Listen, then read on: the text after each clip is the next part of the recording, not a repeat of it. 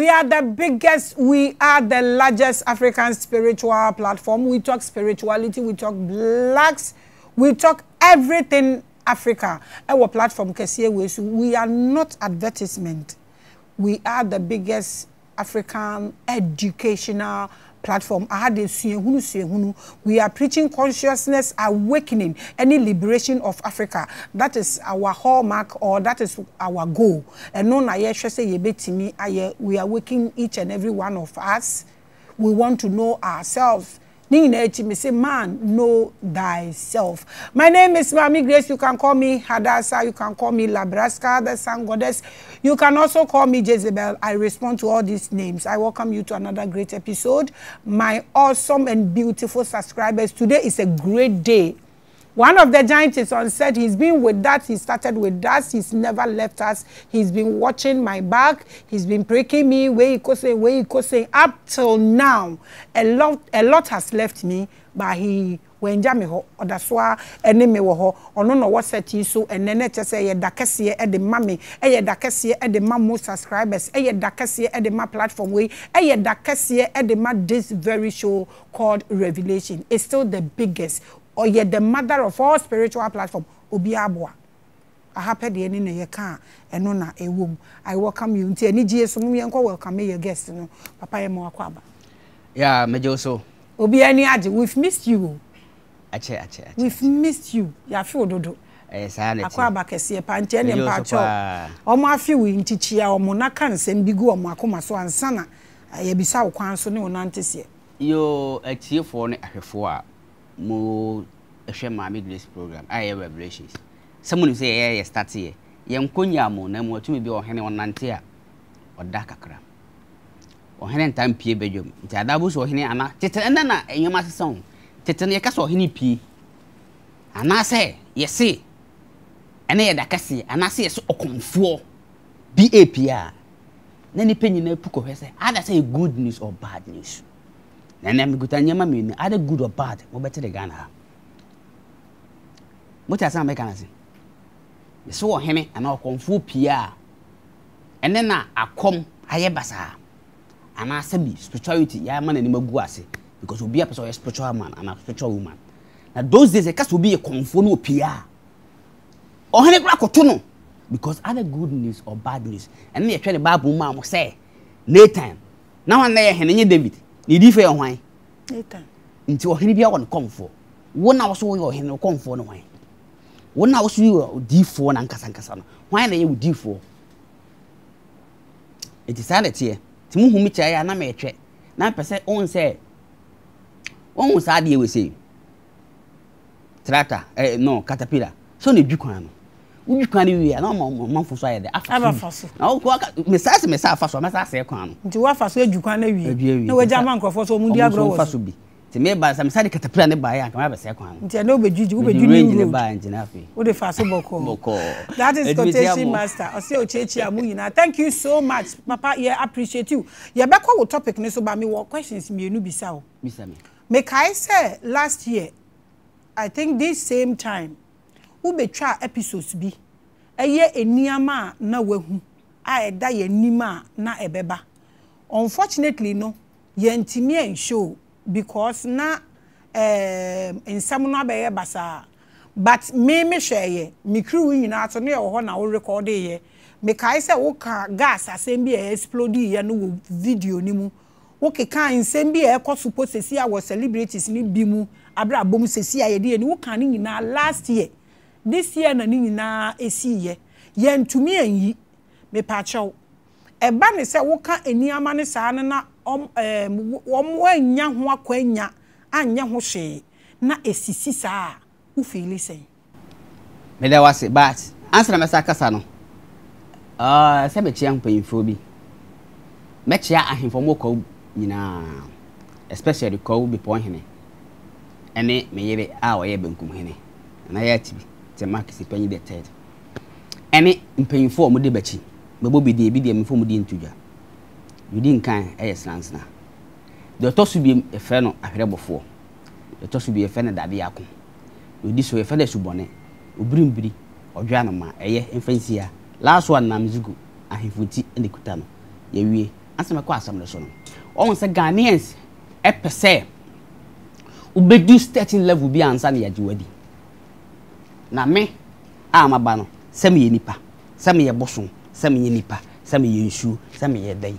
wa obet my reset ehu me mase kire me mama ne papa unhu da ti ba me ba mo ntia ase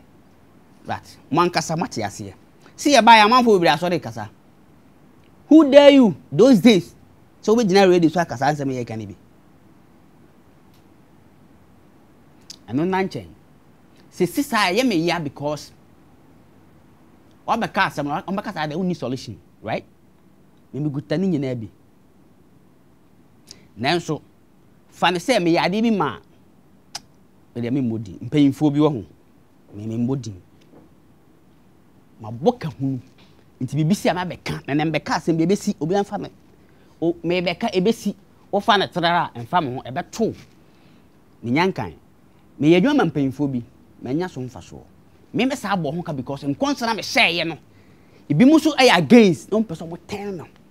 enti enam se nye panyi bi na be share me se me mo na me yankasa be de me pe be share community me bo ho ka na me che de me ye yansa sa di si a e ba positive na me obi am kasa na me ye we bo da me o ye de me modi ba me kasa e de aka asem bi enti na this time ko ma we say ade ni be se na negative me ka e positive me ka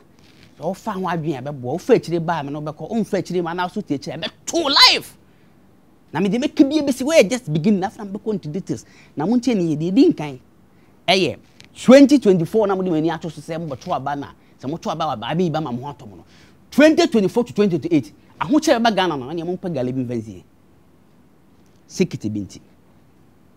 ye mekan obi mu nimpa se saaje ni besi 2024 to 2028 me catch them enyam na me kan ho medi me so kan ho ne ye kan say 24 to 28 and hell na afna mbu wuram because adi bi so muji tum so munyi ntum ana muji tum so ye worse nti munyi na mo na so yi na ho na ha ne nsole anya sare Africa so be sore a ye Ghana na wo Ghana tumi na nkasa wo yi ni ho adi a kire but oba no kwa fa yiri che won tie ase oba no de Ghana yen de nim na ba nyon na ba no nyon na besra wo no jo besra wo no a wo de Ghana nyina foundation besra wo na nim wo kasa kire wo no enye sa nipa na ba ye honhom na yi sa nipa no be kire wo no anu so nanche de mom de di nkan wa de mi kan wo ba gi adie fa ne yi ebebo wo from ne abe ka say ekopem next year eko because me say aka krebi na 2020 no 2 no ye de ye fa ho adwen if say de di nkan eye enkoda awu bibi nti na no akoko wontu obadwom ka tafre betimi asapa o na so akoko so amananto answer oba be so na ko good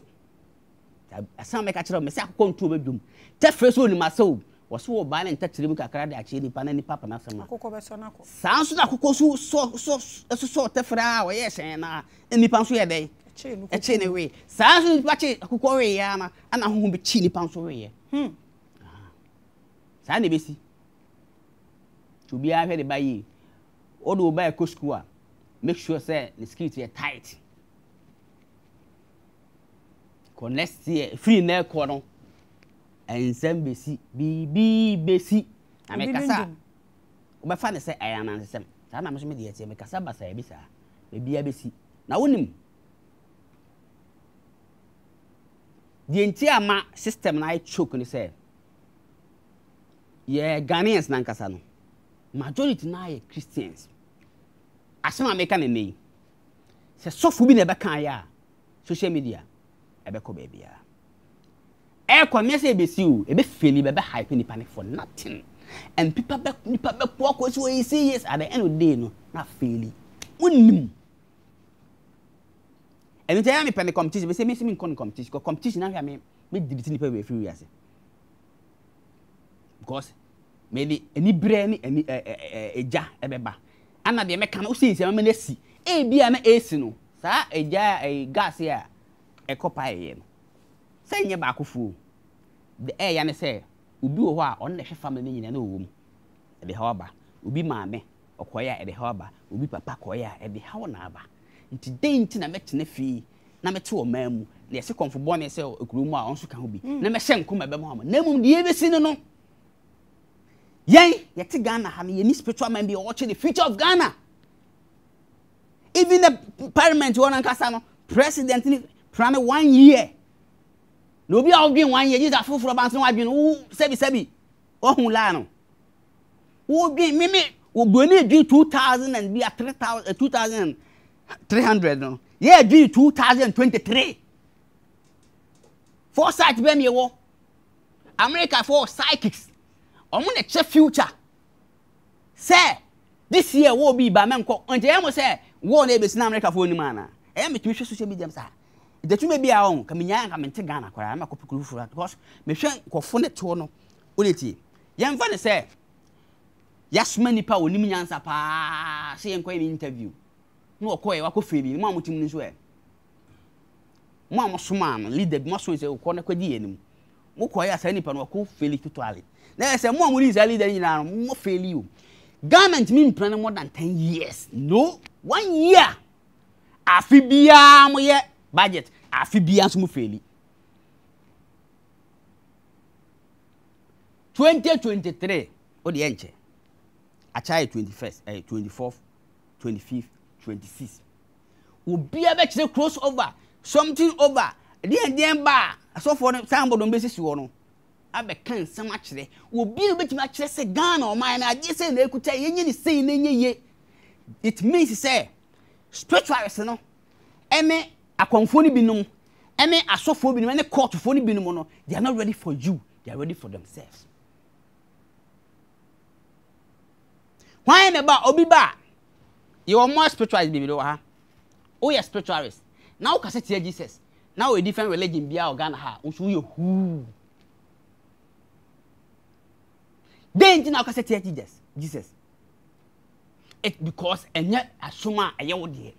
enti wo Ghana ha now we see we a Muslim na Muslim na wo ye no we see Jesus nsem no ento asum but still wo go ta asum fufuro ma wo ye ti say Christian no dendia udije say e asum fufuro bi na firi ba bi na baaye Muslim bi asa no ba ka kire wo na Arab na firi Ghana ha na baaye Islamic religion free ha enti so wo ka say tie Jesus na so untimi perform ukuro dia wo ye ti say Christiani to every Christian every Muslim unko the same way mama me ka kire me gina platform ka say me dem ye Muslim wo ye Muslim a wo say wo kasama wo man when the last time was Arab ni kasama different religion obeti Ghana o say me Hare Krishna na o kire say Jesus nsem no and be ka no more story say Jesus e kra ye ko wo no India for why oboa Maame Cho uji di wi a edi udi e create diversion for another religion. Nti abofo ni create the concept of Jesus wi no. Other countries so muso ni tie ni create say na tell the for Jesus di no. Na o create a you accept the truth and create diversion. Truth was so Jesus wi a afro so ni say na oboto nam nchen ya. Ti omo preach spiritual oboto onyi Jesus ni obekom no. Wo so onyi Jesus ni no. Na okuta Indian spirit. Bibi jejew. Ghana spirit in here. And then to say, because we go India, or you're proud to go to India, dance over Ghana, or Ghana home.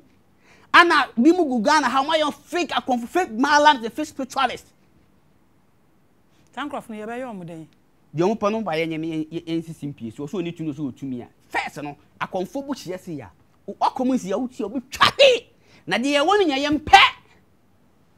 First, the fracas are conforming at home, you know, more. Home, no, say, obesi drum, no, say, almost sinister, and I won't see that. I just say, oh, Mamma, I'm a corner snowba. And tis a walk in see now, it me too. And that will be so a comfort or any tea payment.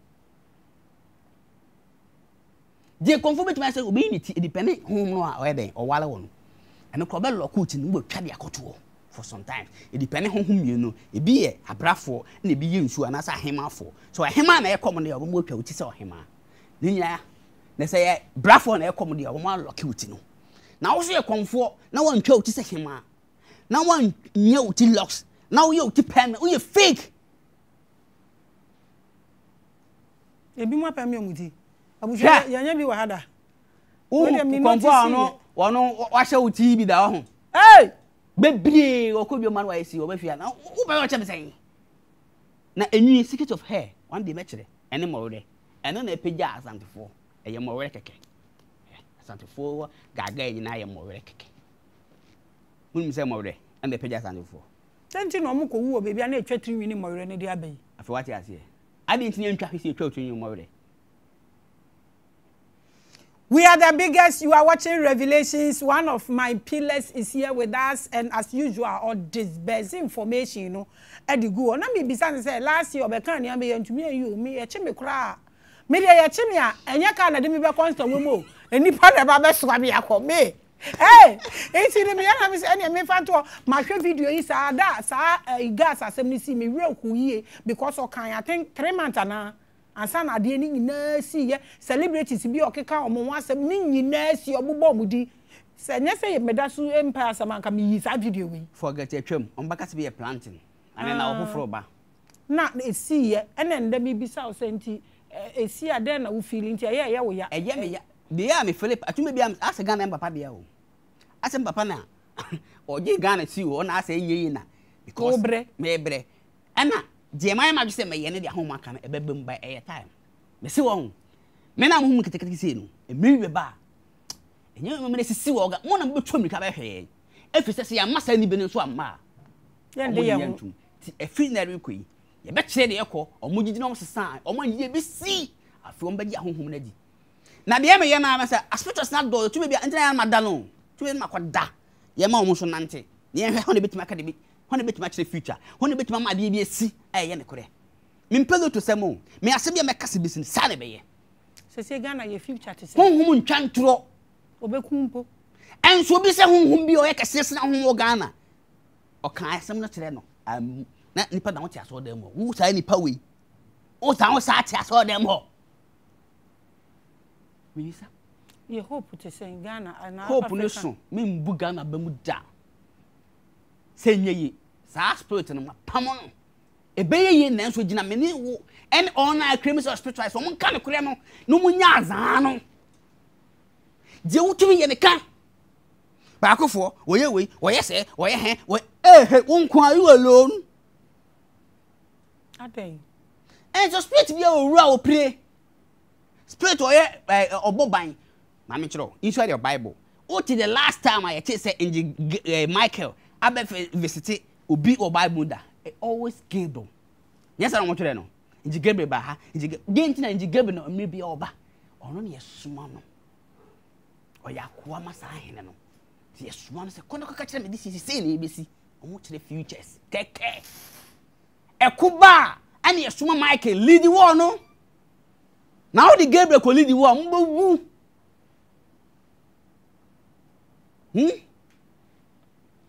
Oh, kwon to kwa ko fa Gabriel on kwon to kwa. One never what baby. What on nani or any spirit no more ni na mo kire future no. What on kwa na kire is nyame future. Is nyame wo yo hene keke. A obokru no ba mo kokoko ahemfo na kokoko no. Ana wo kon ye no je sa akru na mfa Israel ne to ho keke. Ana wo hekuru so wo hekuru so keke. Wo kuro mo nsuo bi na ha ye fa ni si a won se ekru ne ne dia. Ubu no. Wa ja sa me kasa amsriti is amsriti bi. Wa ja sa honhom no wo ko kuro bi fufuro. Kuro bia wade e bo ho ban wagya no ho hwana me kuro mo nim say nsuo we anatumi we ne bad ade ho ban hwana me fie obetima ka chem say ne fie ye ni ade esi ho ana mo gusu nsa especially Africans ahemfo nko a enti ebeyire nanso still ye bedi nkonim amen enye ho pia enye se na obi ba na Ghana me say beye na mo se beye agina the top spiritualist oko US president or remote controller, you control no. Do this, do that. Go or don't go to war. Make us an another me channel the ABC feature obedi. Obedi papa bi wa yi na adi. Jo ma ha me channel the ABC obedi adi. Obedi papa bi aji di na adi. Na failing no. Afena wusu. Maybe not failing because of so-called prophets. Ohu he exaggeration what na say to send your money nyina na adwuma ne fa watch them sisi ne besi say you wo pa ye nchire future say 2024 na be win election na asofo no ko one side me ko one side ke be dane no say on pese ye no on pa asofo nyan ko one side no mo nchese wo de besi me man pemfa dan na ko different side me de metimi an doso ntetumi bia na ma da if it's a Ghana for them pen obi o kana kore you be kabro fa kase e twa nto che se woni so hu we bi nam ene we se sa ne pa na agina di na anu hu ni nyina nso no oba do obon di ni nya ba ko nya hu bom di be na mbo blofu di hu bom di first no me sis na nsana me se subone tie di na mbo no odwa na ma dade ako ahwere bofo na amzugu ni nyina ye Ghanaian names just me 7 Ghana's gods only one na obetu me spirit bene bit anta Ghana bit abro omo kokoko spirit bit mako India abro omo kokoko na wa Ghana spirit no ko we Togo fo be gina ye nim abakọ se be free Asian Mediterranean CD ba no wan na timi gina ye nim yen go ni yetutugu ye kwa na yetugu wan na yen ye nyama ne se ne on se o ba na o ba ne like scale fear I was said yes akwa ne feeli and ntina all the time steady ono mu yeye pa no omuma no enta nyi entimi den abshan omo 11 bi but hostel about to pio di ja wa ba meki the reason is what it say dada ba me ba me dada ba o me bi gasa me bo a and a gift bro to bro and then bre bo ba ebi ne no akwa ne di nsamfo no mo ne ba bi wo enti ani kire wo ba no kwan wo mfa so no yesi wo da bi yesi de ye anivia ba ye mo akora akwa ne nsamfo no ogina wo mo no eni ntu kwa bochi obitimi wo ba odi 18 na wafa ne bag mom manya 18 ba obra odi 60 years na senka oba ne be ho no ono so obo ne bra wo me hwew ado akoto home so ati ase se de mo pa no mo mpa de no enso ya ha wote ha na ma meti ase na wo ska na hwe ma me ko because na den wo hwe ma meti so be wu fi se wo so ba be the same thing ba abrochi life ye copy ye se mo na mo pe na me mo famra na so wo 67 na wo dibi nko na oba se wo no office wo ti pe hona na de odi be de wo we fi se tete odi ma no me say se Ghana one the American engineer gina practical things bi so ye pese ye hu ebi mo aye ready one monka twi samu di twi statistics aje free class 1 to university Ghana the whole world back on na twi mu anya twi fo nkwa na wa good one day that's our problem oko US how many languages in go ebre wo hotel Mexicans no wo ho we no na me chire wo no a state of different states but mo chire so mo kabro fo meboa good oko Dutch nkwa Dutch no mo kasa hodo hihase de he no mo ka oko Brazil mo kasa mo ka oko ti say bia France nya France na mo ka ba yo kasa hodo hihase o ni ba do ni on Ghanaians ya bisua ne say oko France for na nkasa mu no you different languages uma tsanse hu se dabi si ampa kasa ba ko ankyereke nyama nyeme asema make wuntu mi sabe question bia won say me san kyerem na se me ba na ka dem mata fefese de eno ukata akofa phone bro na kwa ne kan ya no acheke u cheke wi e be ma different reference because you old English and our current English and the English krampo feel Latin mu de he na wo kra wo kan wo so tem bro bibisa you are watching Revelations. And the topic in your question na me ko bisa na be run the topic. Yes. So we are talking about Christmas. Yankwan. And no na ye topic na oba be discuss no. Ti papa me ma wakwaba. And na ye nyina so ye me ma ye nyina akwaba frobi na frobi. We are coming to discuss Christmas. Christmas ye den is it part of us? Say part of us Africans. Then they say yedi. Answer about Christmas to me. Say we call for no ba could be no per mass and show me chini show you. Or that's so. Yeah. Or that's so show me. I hear before. Show me. Or so about what I mean so. You do it. Yeah, go ahead.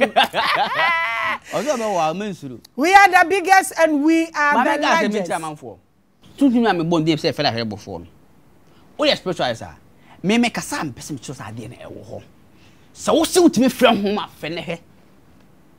ne hu kra me bo ne din no na me ba me ka ne twi ni ntina mu na ka me ba na me ka sɛ ye fɛ NJ say ya ka sa bre di he sai bofo no me se friend na say honhom be na me boni na fe na hwere bofo no na me ntam fe na hwere bofo oye bofo ahwere na wa hwere ade na odi ochi so a me sabre nka yezo nka activity o yeze akuna me ko mako na so nya me ma ho ne eyo ma anti ahwere bofo say ono oya down obewa ugituma na mamamfo nti ase ye ho ade. Are you serious? Asa me se oso wale no. No bi kwa wale obi a ono no wo na aba bepe me ama no no ntumi mepe na de. Obeba ba o se. And them to between akwose pema obi. Ba bia ni bia akodu. Bia be wo so sra wo de bia na dwumba wo. Ha wo sra wo nti wo ba na ma che okwan afa so bu hunu so pe ne one on one no ene ye boldness and no na me nka sa mepe no no wanwu mi no pe no ba approach me. Oso anti on approach me no nka Maame Grace me yada. Okay, na me family rules and conditions. Leave me alone. I'm not the topic. Your topic is Christmas. We are still the biggest, we are still the largest. I know a lot of deities are behind this show because enye easy. But enye ono so kwa na kan mechanic enye ono so kwa mpo ne bo ho ba. Bibire ka ho. Bibire na me ga ka cho say even kra to me bia yin ho dia cho ba me be ka me indoors na bia na yam person discuss no. Ya be ka ni wa cho odi ma pa bia nim and the buy wa dwun yin fi na be office sa papa na be no no e kuru wa na be visit wo no. Enti ma wa ba mu omo tra onyina na yen so do why e be hu so. Enti we thank you so much papa, we appreciate you. Me personally I do appreciate you because genuinely wow jina me nchen sa why are there? I'm like we are grateful. Yenya 100,000 subscribers na yenya award no so nti before I obeko no obeka de ebesi a year where you nimi so ansawako. Okay, so we are going to discuss Christmas. Ye pese ye hu say Christmas no yenya ne da wo fa ha we say wo fa say aya asem bebre nti ye pese ye tutu ho ye tu ne sre ne abasa ne ye hwe ekwan ye befa so because omo friend Christmas ye nana mo friend bronya omo friend no new year ye nana no friend no afishiapa enso ye nana no no mo nte brofo nti omo ye de no munya asa adi no we would want to delve into it and see say yeah right course and we want to walk in our grounds and in our lineage until we keep dissecting, we keep delving. Yeah, we are revelators. You are a revelator as a subscriber or as a follower. Until papa, yeah, per se the word Christmas. Who is it for a free ne fapi me yeden yesu yese na woda na 25th we want to know about all these things. Yo me da wase ahwefo na tie fo hwe ohi bi eba na foforo ba wose nkora bi wu na eno ye de mofra na yes sacrifices no eno na ye be sa de no esa de obisa ma no wuro ma yetimi mma yachi ti mo ntwere nto se me se ohini bi epia se foforo ba de ho dada no ye se ye de nkora bi bo afode ma de ho ba no enti wo de mention kakra bi on se hwe musi story na ha mo twa mo se musi se den na fan ko si na nkora bi na ekunkun mo no ono nko ade ye nkunu e sacrifices Jesus story and nkora bi no hene foforo ba sa ntitie ni ye ntwa so ye be call ma ko kire mu deep into details na je tie ni Christmas no if bro focusem afi ahia ne sa no pa kire na omo gigye ni se Nyankopon no obo so na asase no baby na papa bi ha na dwen wo so ho na de wo hedi ya na papa na ha na dwen ne ya na wo so otimi a che ne ba ne kum na so ne ba ne wu a no ye empatade agi sa ne ba no na ne ba no so waje empatade anya ne ma back ene be ya afasha na mudi me boa na omo pa kire se sa nipa na efe ne Jesus Yesu Yeshua na ade Yesu ne di ahodo amotwa wiase a ono e Kristofo nya fapem ana omo Nyankopon a ne ba bi no sa nipa me ye won 25 omotima ma date 25th December think it's always a summa no the darkness maybe me feel ni nyansa se mo we han no because yet sum de hun han mo amuti han mo hun sum ohu bi o ti han mo hun sum da sum ne hun han mo ba na ya twem ho no se mo nante kakra e kan ho mo bi dum nyina mo hun se wi abo na darkness e twem na mo e na mo fence eclipse what eclipse darkness can who say wi akoda eti wo pick na we high from darkness ya omo say na wa ya bon samba ejini ye say suru program obi tempa wo TMCC wo dwa me still de bi obehwe ni ja hwe won't me nya hwe da a chew se koke na wo betimi won't me de bia obehwe yentine se de ye ka no eboro wadwene won ti ase so tienie akokọ on so wonyini a no ya akokọ na ne fedes ne benyini ye okode a unu se akokọ ni ya bedwene aja no dentia obachechi yare good enso e bia mo nyina entakrabo a tintakrabo ne bi chibewe ensuo me bi chibewe enipa me bi chibe enyame no so bi chibewe sa na tie muom ni mo ne bi chibewe e de untimi mma abo a ne ho odin a wo chewe a wo pa bi ate wankona because they take pia onu opia mi so ofe onya pia so odin number fie do run twin ma say one day no so odin twin ba ko ba o dey see e chewe you don't dare me on say that here no ba be chiro yen me be chiro book no wankasa book no e di adanse say papa be wuye no me be chiro mu say date e de wo nipa no say wo mu ana why na be to match me date e de Prophet Muhammad Buddha among for the to say you will see ni stories na woni ho that time date wan fa go be date see entimanya Prophet Muhammad birthday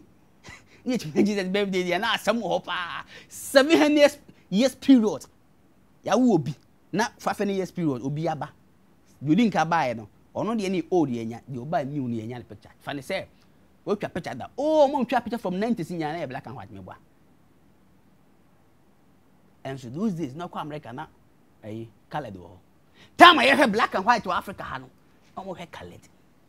uzo blonu wajin wo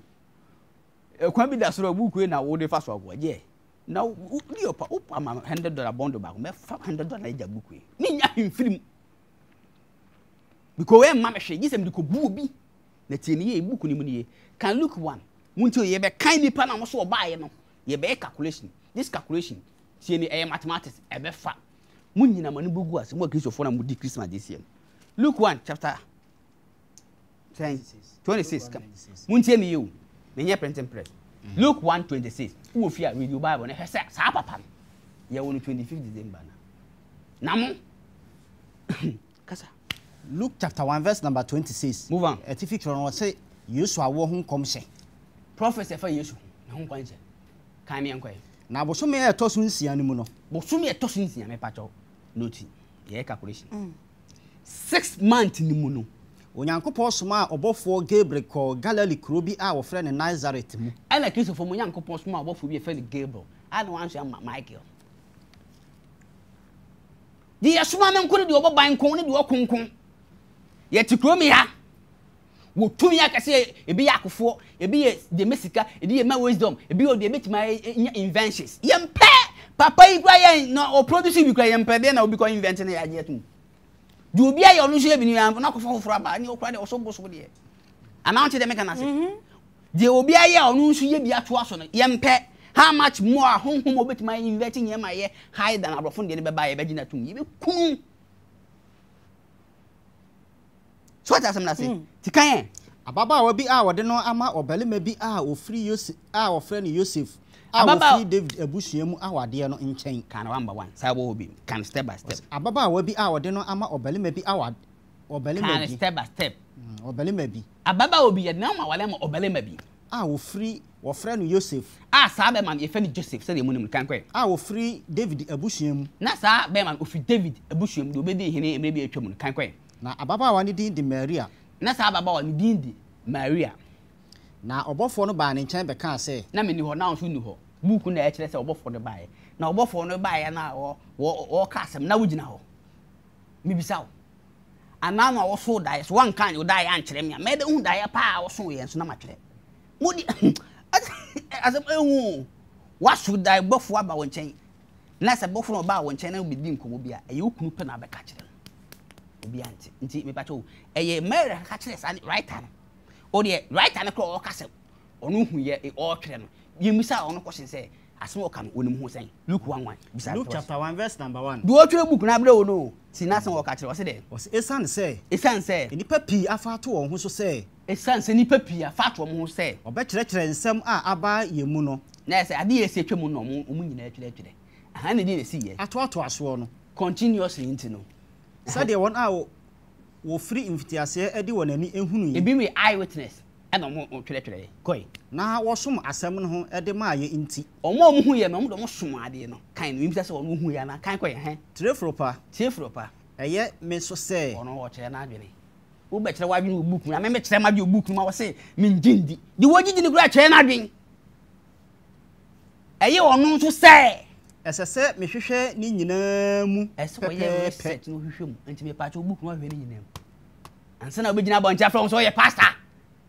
me na me dia debate here because me dia agora me deleting ko for free we as me pese me innocent blood won ya na moja be dimbe because me meja ma hini wo me pese me ka ha me tam so ma kotere ma hini ma konya ni so ate ase me je ma hini ma betra na me yesa adwuma no na mu nim di nti e basa so we so na before bo di nti e basa so we so complete mission wanya obesa bla woni me life was ni mi o he me football say football de bo ba abele pele kran ko be dwane mi o me na me catch de me bobo so kan bo mi say dem ye de ko bobo me bobo anso angosi aga me say me nyonto me che nkofo me say me bo bi din obi aka so waji din tina awdo ne compare me tuma che nkofo a me no munya na starting music ankofa o mo se nya ho na de ba fa wo de se be kire nkofo da bo so se twa kokko de nyantwi ni mponche a wo si wo ye wo ya emfa nti wo je se wo ye na sa su a wo compete na wo kodi hene na mu nipa mo ne ahemfo mu di ahonhom so ize nyamna mo fere yawo e fere yawo ba mo ntia se no so e ba be he ti kama me every invitation na wona na kura nsasa sase ya agensa wo so bibi jeje wona nan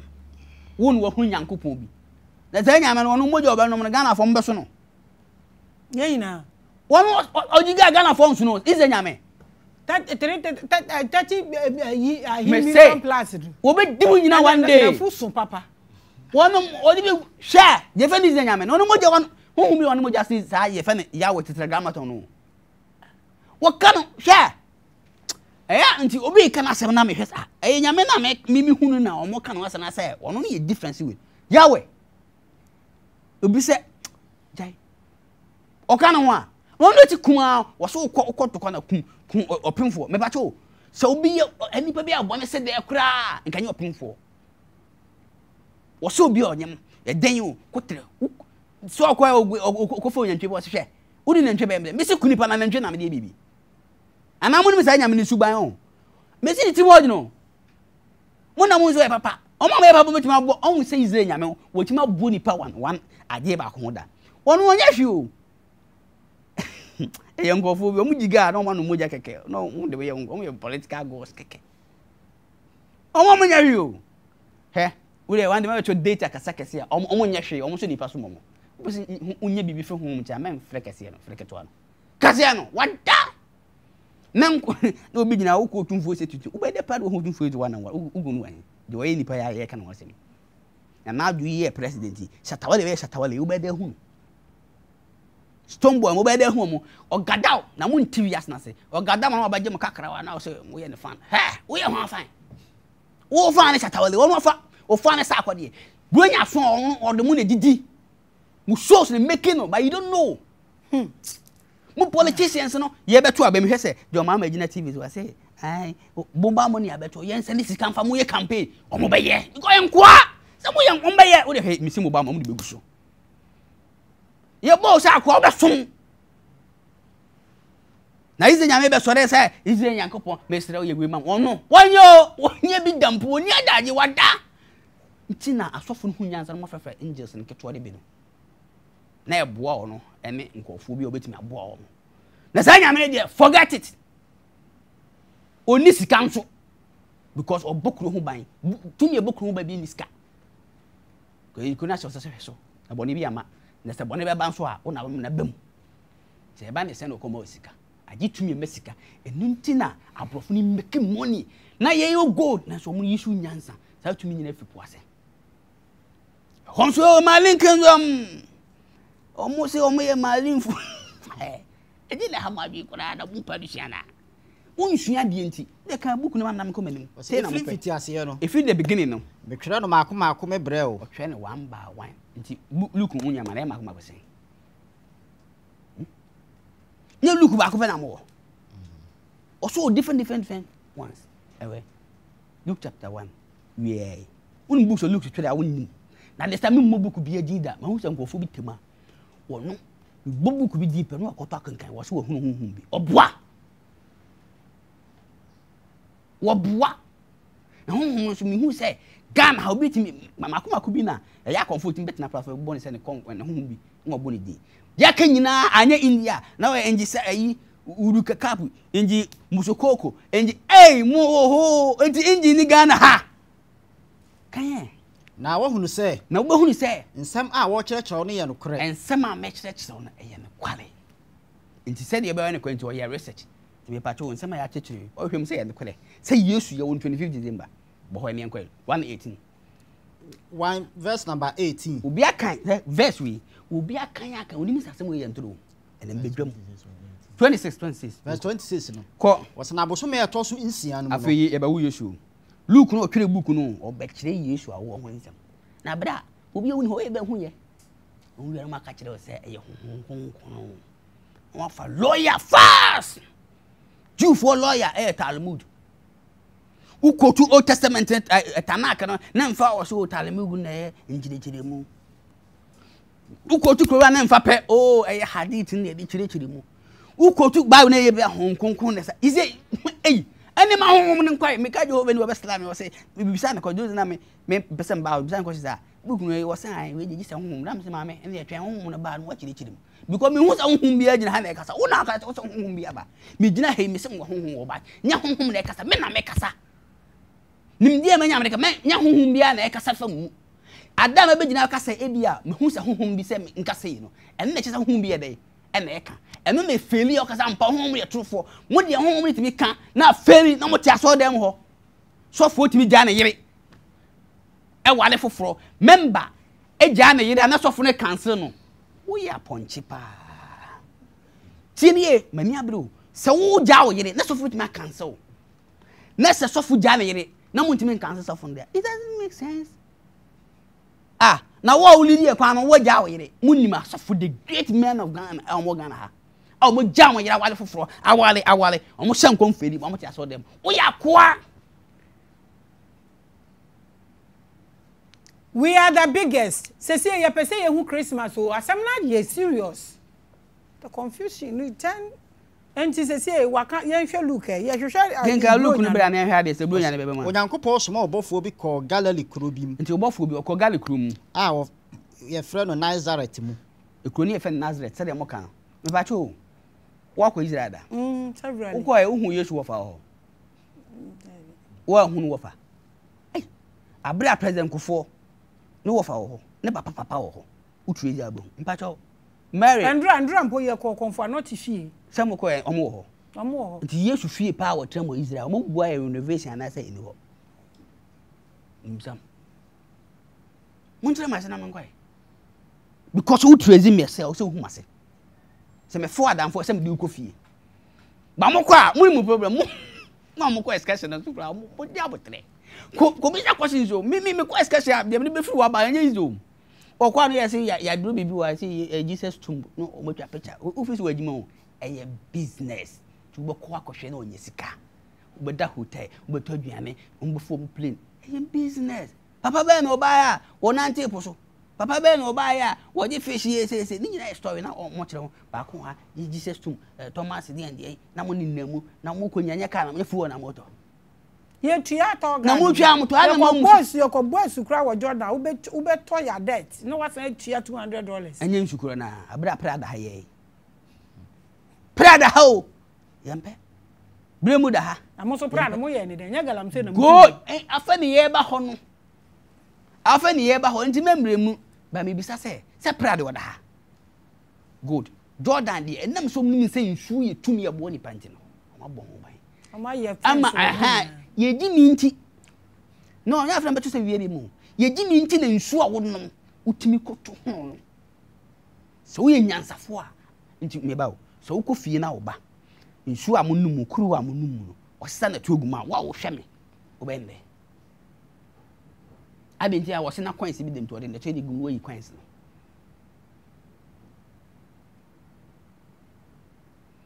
wo ko obi no tima kwa Israel ko so ko bisa Yesu wo fa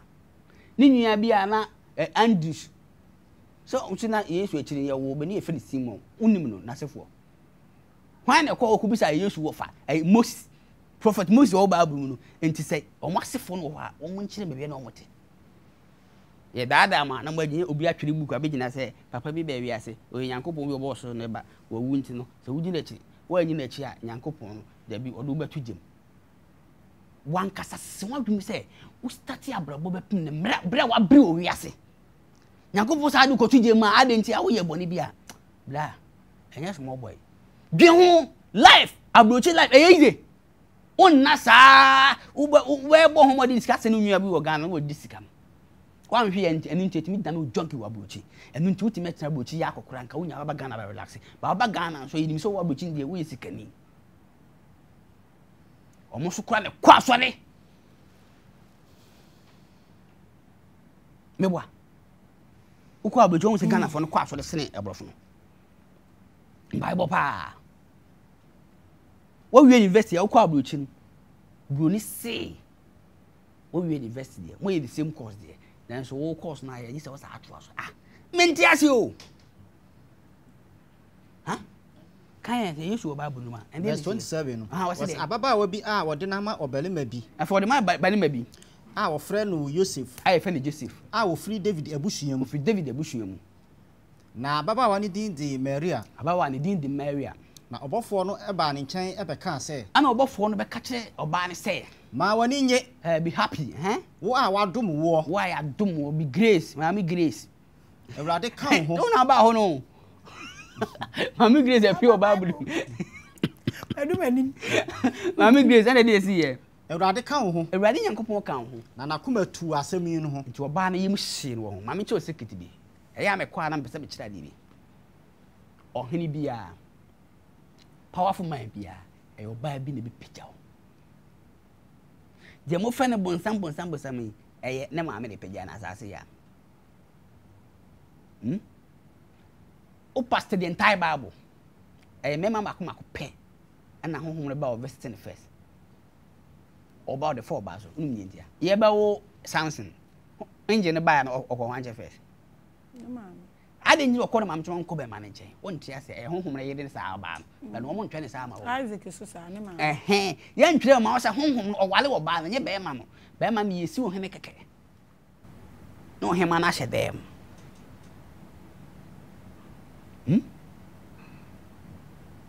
si be ma ne yesi wo hene keke no hema na hye dem enti ye oba bi wo ho a wonye ne tena obakosoro ye oba bi wo ho a wonye ne tena obofom ye be chim later kan ma me na odwene ho se enchia ba enie na obofo ne se no se ana obofo ne ka kire Mary se ensuro Maria oh don't be afraid Mary na wonye Onyankopon ho adom Nyankopon ama Grace yankwae na hwe ubenyinsen na wawo baberema twene ye na 6 months mo tina obenyi na se onyanyinsɛn that 6 months no kwa na onyanyinsɛn yo nti yemfa ne se wo de 6 months me kwa me nyinsan ya kan kwai na wawo baberema na ba wo ba o ye first born o ye bema kan kwai na watu ni din Yesu e betu ni din se Yesu se de ne ya wo Yesu ya mo kan e pa cho ye calculation ye ba Gregory calendar o ba nyim 6 months ye calculation se bo so me be na ye wo Yesu first e wi na yakọ Hebrew calendar 6 months e June me boa ti enfan se yanyim no June unso abamabu yamma se yanyim June July August September October November December January ti we the be March February okay February dia da be na modi Yesu awoda gigo ni e cha kino ye be ko Hebrew calendar on so bro ni abi tu to sa Christopher no num to kakra me so num to to ma me ade Jesus born there to I don't want boy di Jesus was born on Christmas day me who so mo bo me TV me ye fru o one year 25 December we uboku no kwa this we say nya le kure asofo Ghana kuku da me mo obi adi bi wo ye sofo agema wona wonnim na wo medin me do be set example me mani abro me simi mo mi pa bi adi bi ne fi ne ene date sen ene date mi ndam no beto ba me ne date 17th December Saturday me say wa me modin a wo bom din me do be set record pese Ghana for no pesa ye me nhwa agoro ni agiwadi ni me ye enu nti tama jeje ro nti ase no na yes we evil wu ne yes we messiah on say before tie one certain example man kophobia nkofobia dey ensu na yo nkofobia nso a one bury o ma uhu onim da you be wo a won firi wa bra bomu a oboa yo nkofobia so di to fom teti omo so na wona to sankofo ne baba yo nkofobia a ono kan feel for na dan to de baba be set example no wade ho share book yo makenkan yes why let me say that you know ye wo Yesu February Infanton chain. According to Greek calendar, Hebrew calendar. So a Hebrew day. It's a Gregory. Because Kwano, Wabwa, that own Ghana for no. Or Babachua, dear class, what I did know. We are the biggest. Or say, I want to that day Hebrew calendar, on first month, April. Then April be been to change, you know. The two change one year. Now, ancient and easy a free move on Africa 14 now, or move free Africa for no. They move an exodus no o move free work on na calendar na o hoda da no ana Egypt for calendar na tie no so o use the same calendar ebe hye kosi ono no som ena o ma fashe so na te so o so san fashe no no create pass over them na ye o ma fashe no mudi nti before o msi Jesus by before Jesus no na afasha is ancient is of the pass over no boa then they see e see o Egypt no mo ye celebrate me pa cho 6 March no ye celebrate ye see entia ye gi ye celebrate ye see ntie ye kokon to betena sa ye celebrate nemu omo se da bi ye gi fa ho di edu 6 March a nya ko gina wasa match wo ye nkoa pa ana mo se nkoa na match ye strategy ba mo nim ye slavery se mo twam 6 March wo gi fa ho di na mo gina muni match na se ka se manfo match muni se nkoa no match ho won ti ase wo ye nya ye wa kwa spirituality so would you do so ya kwantini ye machi ya machi free school sa nto ya kwa ye machi o twi atade de so shan hey sana mati ase tumunya machi nsem no 6 March this come we spend it for 6 March it me road ya say no dey na nye free 6 March celebrity since the people there afi be celebrity munche the benefit of 6 March dala the rock more independent square na abrewani na the tia chiri na okacha ni grandchildren grandmama what are these people doing on just here and no match ke match o na dem bibi do dey revelations December ensam so ho we enketo a afuni ye be wura mu ye etitie Hebrew calendar almost first man dey assign ono hu sa ntu sa nyame hu say so you see the same calendar na what the man na ene omhyehyɛ ne bepe enti ne wo Hebrew calendar why be ho bi say adenti ne wo Islamic calendar wonti bi bi ase omhyehyɛ omo de enti say omhwɛ honhom na say wo omo no ma yo mo calculation ti metro African calendar na yue na ye calculation say wo a wo so na na ejimi fo no a mfre bejimi bi mu no ene wo a wo so ani ate ho apa na nim nyanza se broni be kire nimbie na me ba cho ta ma broni ama na ensoja na Manchester ma na ensoja ya de boba na eso ene fa obo soja why na betime gina platform so de bo be soja oso wa bemba nsi so that time na mo invoke spirit fa bobam soja oso na ejimi wajimi na broni na na di onim nyansa na won say e komudi say Jesus ye Israel ni a obi ancestors na oso mo no yanko na me se dey cry nti Hebrew calendar no first month April nti on first month April dia April ye first nti April May June okay April ni April May June July August September October November December 9 months be two but so me so a esi ba kunu mansa ansa nti o start here me say na me yosa meba bosum bie say di wura ba kwansa na bosum ya so ana e ba ya na sa ampa so what you say me obo me bia me nti calculating so no so wonda be January so Jesus ya wonda be mo na mo nya ta 25 no me no Shara me too na me sana me so be because my program baby obi ba sana me be too so my family too am for ntia say wo fair calculation say Hebrew calendar 6 months ne calculation no oya efa na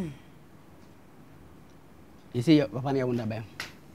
yenya February na yenya December nti moya February me bi say yenya February ni January na ha ya December February ni January say ekosi January na ye correct say we free 1 month ni mo answer ti yenya February ni yenya January nti it's almost close na bi ya wo da be date ye de wo asesada say wo 14th February 1778 intimacy sada e be sesa agise bi a football age bam the football age now they am catch oh my Jesus football age but it is believed that African calendars like I mean calendars need date in month now is being changed we nature is being changed though even change kura e dey munya date that's my question agene sesa asesa now the one you fix the am obi the business e wo se ukreti soma ukreti happiness e shim okay as festival the festival one abeshe shede amani pa no bibisa wo say how many days make a week wo baka say say na enim say 7 days 7 days okay I can remember 8 days na wotwe ti ya ka say na wotwe we die ana o kan na nso nti ye die na say 8 days nti first day calculation ubenya ne say yanko ana make so benya dakuru ni wo mutu dakuru ni wo mutu eni na make sure say okay calculation ye be calculation sisi calculation am na obaye sisi no accounts calendar you see accounts calendar on month no 40 days Gregorian calendar 30 31 32 32 kura ni 29 31 30 sa na mo de wie month no ye calculation wo fie say African calendar 9 months and 12 months by calculation ba be 66 days ni pepepe pa wo fie calculation am yade say 40 times 9 say but oh we calculation so a Maame Grace one we say Hebrews any Arab for no omo me deep into spirituality no omo fa Gregorian calendar so omo calendar na you Jewish calendar ho but omo use the lunar calendar you come deep see you come deeper and ka Saturday and ko say to one day or fixed day or Saturday and I won yen ye hye fix ye na chi to di ne to say yes ah enu ntina wodi mi nka nkere me say e wo say hwe enso Maame Grace akwaside de on fa na akwaside akanfo di no calculation no we ye den every month eso e beto Sunday pepepe into Monday da eso na nsem de ne nye calculate nti no e to da bia biso bi o ya akwaside calendar and say when the last time akwaside calendar mo fix ye no e Sunday because akwaside bi se to Sunday ye na mo nyanso no mo hye akwaside am feel da every akwaside bi to Sunday me dada pa bi to me dada pa okude bi to okude ba mo de na ma fix e o calendar no e to different days one magic. Misu Ofia, your calculation say 9 months. Oh, yeah, 40 days. I can 4 days, you know, 40 days or more than 30 and then 9. I did the annual air boss me back. And not the phone now copy from ancient. Ah, bro, fool me never copy. No more some copy the na. You could add that I didn't add any way three more. Ye him the name will be a whoop more, still we 3 years for that. Bepim the year for Bepim. And minting at the Tomaka say, Mountain, and who should I be a nay, Castle Macma saying, a planet no say Macma saying. Lose this. Then you see, no say Macma 9. Yan I planet na cushion, and with our bantu, so she 13 planet. Be other counts who of him and a buyer. But you 13 planet too. You see, school now call you no bani ni madiation. As someone, yemre na aye be for this one, but me per se Christmas na woka. Enti me ma wato aso atwa part 2 nti me per se ububu dia wo beka ochine mu ma nipa hu. De enti e so omokohwe so ochina no udi kodi we udi wedi kodi mfie na ye de wo no na ma ye hu. Na wo beka Christmas baby efi me per se wo bubo so dia wo beto aso ochina wo beka so that ombe hu de enti e so ochina omokohwe. Good. Echina esa beto aso. E to aso na e be kire se we ni nya de a e de na ye ana say Christmas na nkasa no the origin nkasa ne say dey nti no mo de buy say omo ba abeboa ana e some spirit e behind that Christmas and ma sa de ne ba so a e be hwe mo hu say Christmas na wo di no men fan two teams say o serve nyame bi ba o serve other entities Roman gods and omo hye but omo no Max unsa wo de ade hye woni ma anti na music Christmas dem ma hye Max bi sa so ho ade e wo ho a ye di adura ho keke so what you say so Maame Grace wo ha wa brand ho different oh na wo ye Maame Grace so fe wo kasa na so kasa te quotation master me anya quotation master se wo betwa ko confirm me mo ti ada ba wo ti fi fa ne ba ye wo ba he fa sa na mo ti akasa who told you say mo ti ntimi kasa wo kasa ni bi ntro kwa me mo te we me se me wi atade wo ba wi atade for here one ka say e krom e set is we bi abahada people do you remember just say yeah ye be bumo